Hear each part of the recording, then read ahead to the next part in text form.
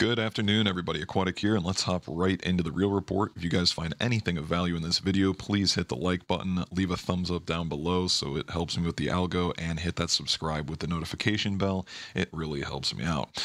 All right, let's get into it. EU NAT GAS soars to record high as Gazprom announces new halt to flows. The Russian gas producer Gazprom said in a statement that it will halt gas flows via the Nord Stream pipeline on August 31st for 3 days. They said it is necessary to carry out maintenance every 1,000 hours of operation. An oil barrel equivalent basis, EU natty, is trading at triple the U.S. equivalent, which comes back to a very common number date when things were very bad, 2008 levels. As a reminder, flows are already at just 40% of capacity. Here we've got, again, European gas prices soar on planned Nord Stream closure as European gas prices hit a new record high at the close of trading today on Friday. Gazprom announced that the Nord Stream pipeline would be closed, and the Dutch TTF gas futures contract jumped to a closing high of 257 euros. Sheesh. All right, hopping into some very bad news. Everyone run in circles, scream and shout, light your hair on fire. Not quite, but frankly, maybe. U.S. approves of Ukraine striking Crimea. Now, this is going to be quite the developments over the coming weeks and months. I think this could spark something that we don't want to get involved in. Now, the comments came after a series of explosions at Russian military facilities in Crimea, including a major one at the Saki air base that reportedly destroyed 9 Russian warplanes. Now, officially, Kiev hasn't taken credit for the incidents. However, this is where things get weird. Ukrainian officials have said they are preparing to use U.S. provided weapons, such as the HIMARS rocket systems, to attack Crimea.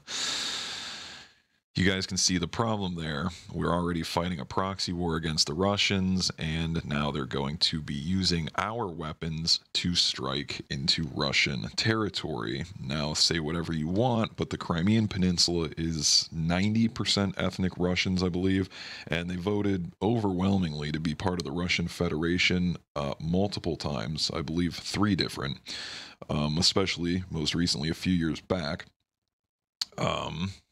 Now, if they don't get their way, all the facts and definitions are put on the shelf, and the live factories are going to go into overdrive, just like I'm going to show you in this article. It's obviously a U.S. instigated fiasco, saying Crimea is fair game since the U.S. considers it Ukraine. Ukraine and NATO nations don't recognize Crimea as Russian, and that's a threat to Moscow. Putin's saying if any state, either Ukraine or a NATO country, thinks that Crimea is not part of Russia, it is a systemic threat to us.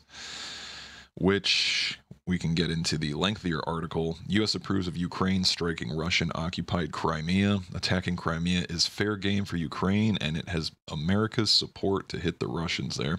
Now, Kiev was behind the 3 explosions this past week on the Russian-annexed peninsula, per a CNN-obtained Ukrainian government document, including a large blast at the Saki air base that destroyed several Moscow warplanes. Again, the previous article updated 9 of them.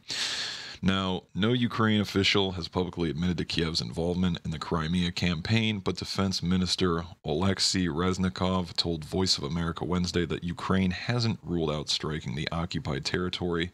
Here's the kicker: with U.S. provided weapons. Again, you guys can put 2 and 2 together.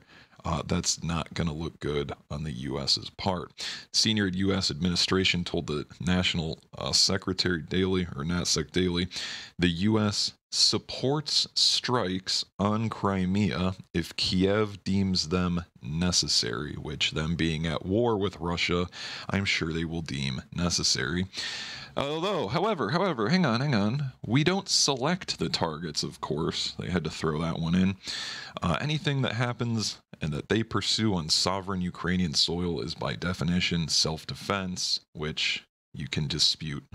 Here, they restate Crimea is Ukraine. Russia and the people in Crimea don't see it that way. Now, attacking Russian forces in Crimea is no different than attacking them around Kiev or Kherson in eastern Ukraine, said Kurt Volker, former U.S. ambassador to NATO and special representative for Ukraine during the Trump administration. Even though they have been exceedingly clear Ukraine shouldn't use American-made weapons to attack inside Russia. So now we're flip-flopping back and forth. American-made weapons to attack inside Russia, which is Biden's official stance, which, again, President Joe Biden fears would spark World War III. Washington doesn't recognize Moscow's control over the forcibly seized peninsula. So, again, flip-flopping in the same paragraph. Now they hear the big takeaway: the world may witness more explosions in Crimea over the next 2 or 3 months, a top advisor to Zelensky said. So keep a very close eye on that. Again, I'm not going to keep harping on the same point, but using American-made weapons and striking what 90% ethnic Russians who voted to be part of Russia, that Russia sees as Russian territory, is not going to bode well for the U.S., and things could easily escalate. Now, the next biggest story, and then we're going to wrap this up nice and short today. Putin warns Macron large-scale catastrophe looms at the Ukraine nuclear plant. This could be an absolute catastrophic problem for all of Europe.